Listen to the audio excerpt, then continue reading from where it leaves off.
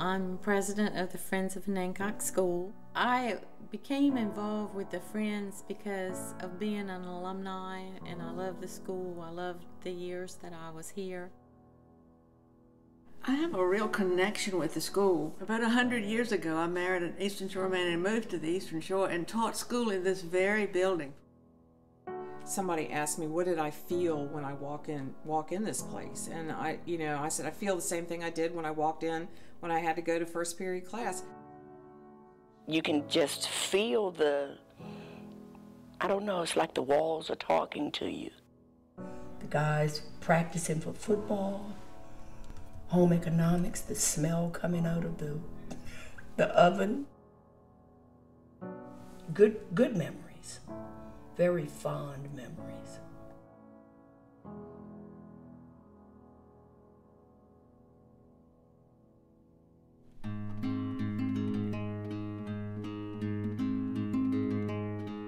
The Friends of Onancock School was started back when the county no longer used this as a school, and the town did not have the funds to have it opened.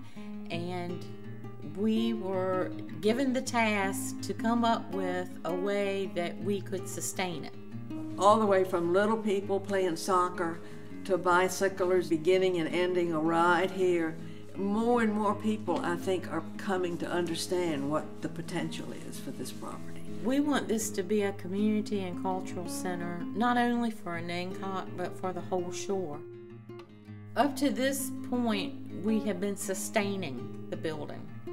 Now we need to make the improvements to take it to another step.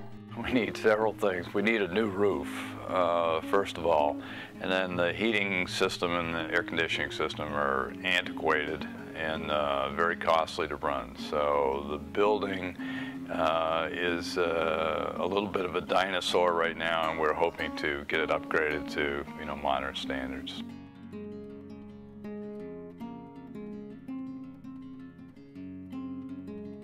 This was such an incredible place of energy. And we are finding out that it's taking a lot of energy to make this project come to fruition. So we need all the support we can get to keep us going. Onancock School in general is a large part of the community. It's part of the Eastern Shore.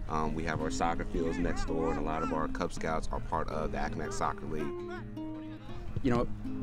Humans need recreation. And when this space isn't available, you end up trying to find somebody that has an open space to play.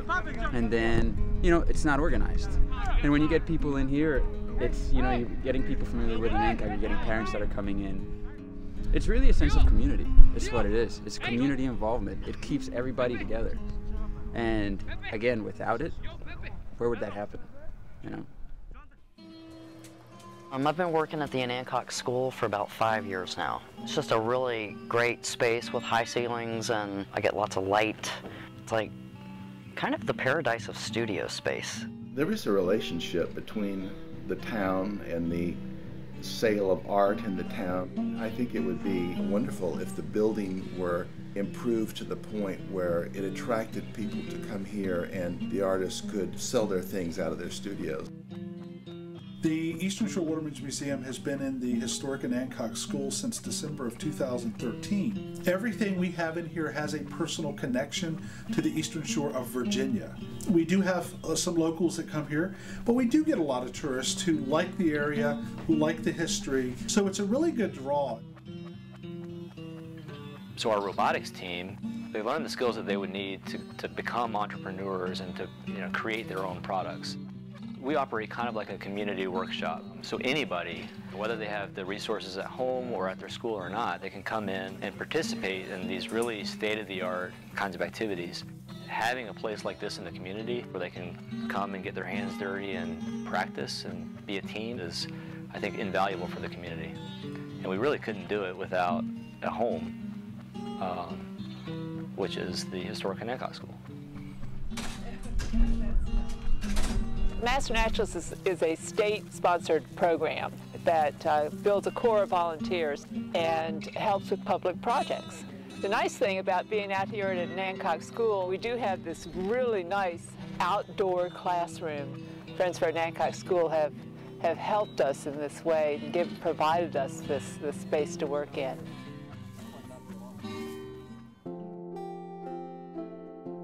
We work on this project because we love this school, we love this community, and we know what this can be for the community.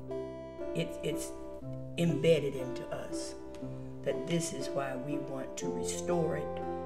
I went to Parksley School, and of course Parksley School was built about the same time Onancock High School was, and Parksley School has been torn down.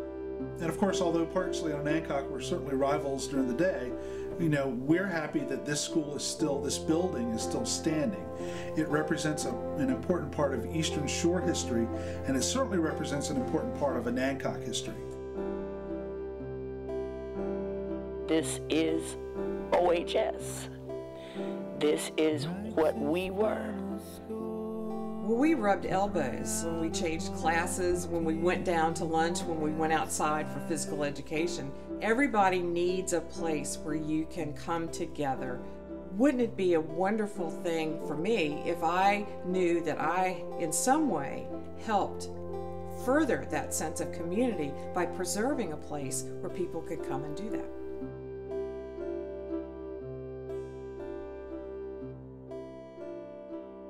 As a town council member, I think the community center like this would benefit the community immensely. We don't have any facilities like that. The town doesn't have the resources to do anything like this. The Friends of the Onancock School have really stepped up and helped the town by maintaining the building, and hopefully their plan will enable a cultural, recreational center like this to, to fruition.